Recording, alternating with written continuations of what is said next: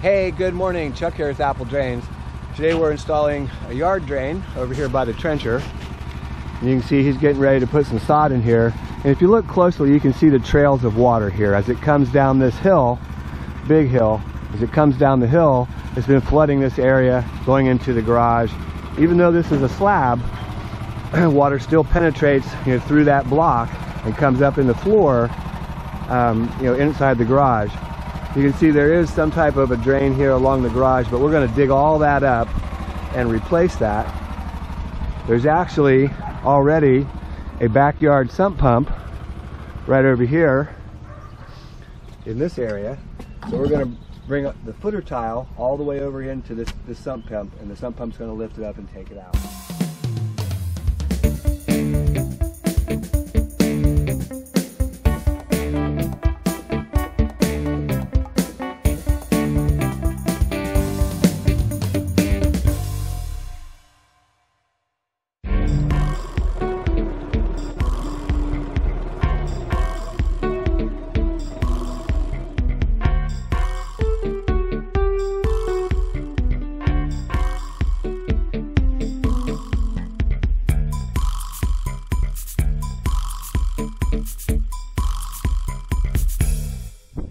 So we've got the bulk of this trench done. We can see there's a lot of water in the ground here, and that's the reason that we're doing it. Water's been just flooding into this garage from both sides here. Basically what Chuck's doing, he's connecting the two trenches. I'm out in the front yard trenching, and he's got to connect where I can't get past the fence. But all in all, it's coming along really good. We'll connect up these old drain tiles that are down here. This corrugated pipe, we'll put that into our new system as well. Once he connects that to this trench, this water is going to flow, right out here to the street. So we're going to need to clean this trench out, get it nice and clean as it comes through here, going out to the street. So let's keep working. So we've got our main trench installed, and you can see where the water's starting to flow down through here. Terry's cleaning out the rest of that trench as it goes out to the street. Once that's done, we'll go ahead and relieve this water, let that come over into our trench. And you can see back there, if you can see Chuck's digging along that footer, we're going to dig that up, wash it all out, clean it, seal it with liquid rubber, and put gravel perforated pipe through that section. There's a sump pump on the other side, but it looks like we've got plenty of fall to come all the way over here to this trench, because water's flowing through here really well. So gravity always works better than a pump if you can use it. So now we laid our pipe out. We just walk it right down in the trench to get it to the bottom of the trench. There's a lot of tree roots there. Don't be afraid to step on your corrugated pipe. It's a lot stronger than you think. So we're going to set up our catch basin. You just need a screwdriver, Phillips head. I like to use the drill. You got to take these screws out. I usually don't even put those screws back. They're really not needed. We're using an inline basin. What that means is that water is going to run through the basin as well as picked up from the top. And you can see how this comes together. There's little nipples here on the side of the inlet. They slide into little slots. Then you just twist it. You got to really twist it. Twist it tight.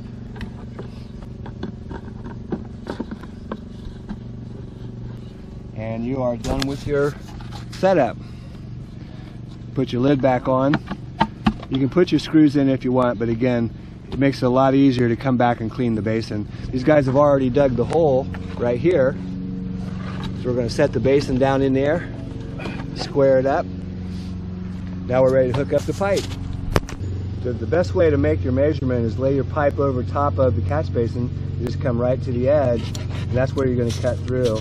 Once you cut your pipe, go ahead and push your other piece out of the way, because this is going to hook onto the other side. This piece just slides into the little nipple that sticks out here at the bottom, slides right into there. Same thing on the other side. There? Yeah. Gotta get some underneath of it. So we're covering up. We're just trying to keep the grade here, let a little dirt go underneath of it. You can see we had to put a T on here. We connected an old French drain that was in the line here. Now we're ready to cover. So out here at the curb, we've got our trench taking, the yard drain and also some gravity of the waterproofing on the garage wall. But there's also a sump pump line that was added to this, and you can see it's pretty low, but it'll work fine. The pump's going to keep pumping water, so we've put a Y on here, bring this out to the curb through the little V cut, and we've also secured that real tight with screws so that that can never come apart. Not a problem if you've got a line that's lower, and it's, in other words, if it's higher in the back and you're lower out here, it's all going to work fine. So we've got to hook them up. This is how you do it. Back here in the back, this footer is an addition. This is an addition to the garage into the house. It's a lot deeper. Again, it's still a slab. There's no crawl space under here, but water's still been penetrating through here, and I can see where somebody has put what looks to be maybe Thompson's waterproofing, some type of a sealer on this brick, but they didn't go all the way down. I don't know what they did, but we're going to seal it with liquid rubber, put gravel perforated pipe down through there. It's going to come over and it's going to tie into the sump pit right here. So now we're going to go ahead and drill a hole into the pit to allow the footer tile to drain into the sump pit. We want to get it down as low as we can.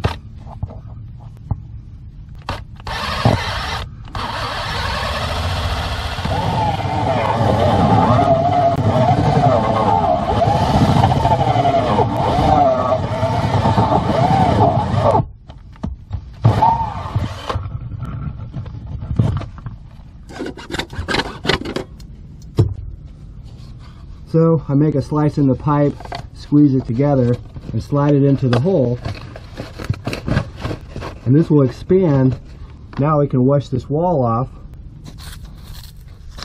So now we can wash the wall off down here to the footer, down there to the footer, and we'll be ready to paint it after it dries. Same thing on this side. Here is the footer, and we're going to paint this first, of course, a block, but we're also going to have a footer pipe running right through here. So with your garden hose, try to get as much dirt off as you can, and then you'll come back with your flat shovel and you'll hit that hard. What we're really after is right here at the seam. You can see it down there. We want to clean that seam off.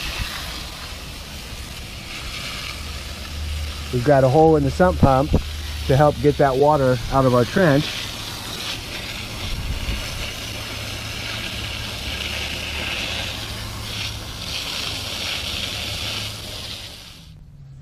Again, if you're going to use, a damp proofing compound, we like Blackjack rubber coat number 57, and this is a premium rubberized fiber coating. That means it's got fiberglass in it, and once it hardens, it makes a great shell.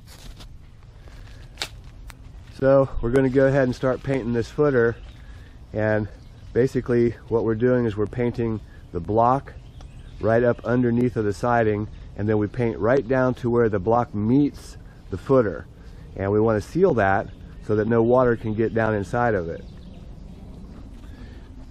Again, we're using a liquid rubber. This is rubber coat number 57.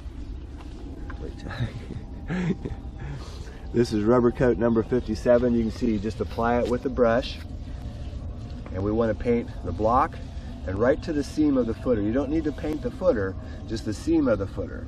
We're going to go all the way around the garage, and it's okay if you have water down in your trench because that's not affecting anything.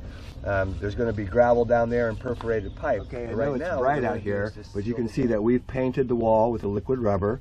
This is an asphalt coating with a rubber membrane inside of it, and you can see it just turns it black, but well sealed all the way down to the footer. I don't know if you can see that down there, down to the footer. And we went all the way around the garage as well. You can see it over here on the garage side, all the way along. And basically, we don't need to seal the actual footer, just the seam and the block above. So we've sealed all the way around, real thick in that corner back there. Once this dries, we're going to be able to go ahead and put our gravel perforated pipe in here, a small base of gravel, then perforated pipe, and then a little bit more gravel. We should be about right here, so that as water floods up, around the garage, as it comes down that hill, it floods up into the system and is carried away. We're going to take it down here to the sump pump, which I showed you there how we drilled into the pit, and we'll connect it, and this will drain great. So now we're loading up the gravel into the wheelbarrow.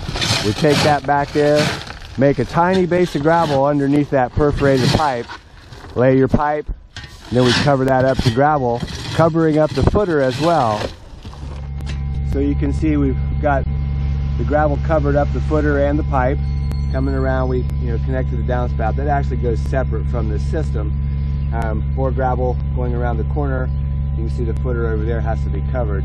Again, when it rains, water doesn't really drop down into the pipe.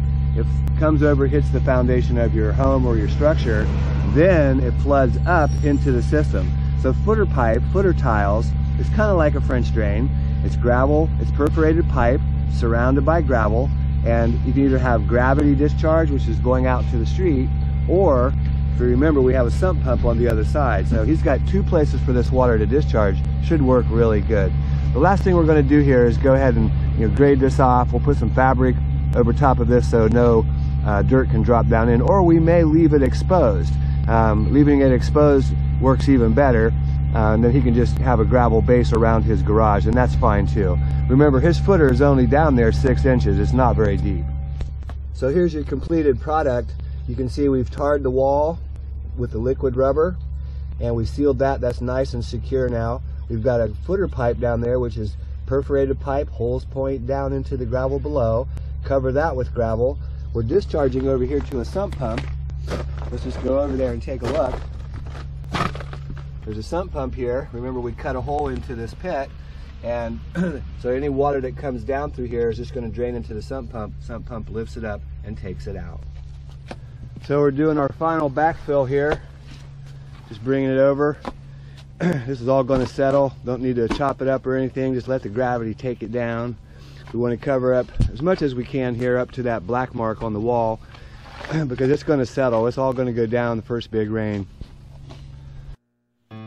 Hey, this is Chuck with Apple Drains, reminding you that if you believe you can do something, I guarantee you can do it. Have a great day.